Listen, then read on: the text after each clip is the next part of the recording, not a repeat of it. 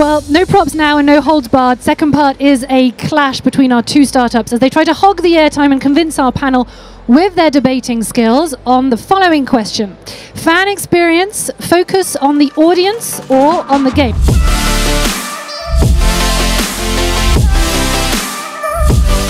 The pitch is yours, gentlemen.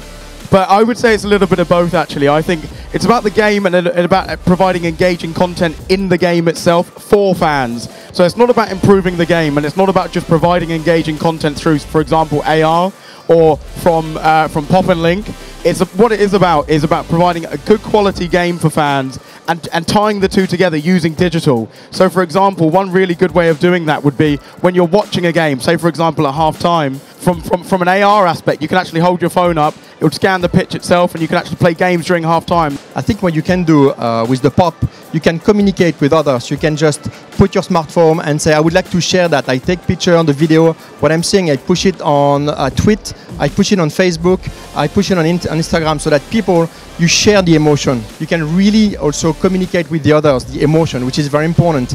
In the sense you engage. But I think you can get more from AR. I think you can deliver further content, better content, more content. And I think the social sharing aspect of it is great, but you can get that from AR plus. The good news, Dan, is that if you love the product, we can embed yours in ours because, again, our technology is not just one technology. We believe that we are a gateway. That would be brilliant. Yeah, ARDP. That's our 7 minutes up. All right, gentlemen. Eric Brigand, you now have 76 points going forward to your next game. And you, Daniel, have 70. Well done to both of you.